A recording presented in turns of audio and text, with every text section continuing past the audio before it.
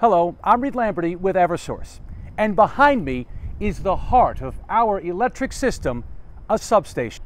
A substation's primary purpose is to safely transform voltage from high to low. The high voltage comes into the substation through transmission lines that carry upwards of 345,000 volts of electricity. At this substation, the transmission lines are underground.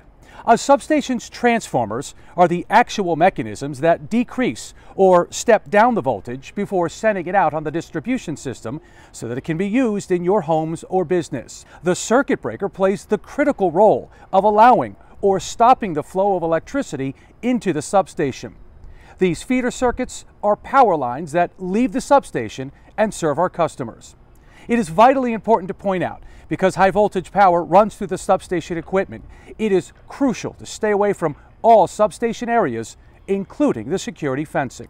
Thanks for your time. Remember, we're there when you need us. And to learn more about how we deliver power safely to our customers, we invite you to visit us at eversource.com.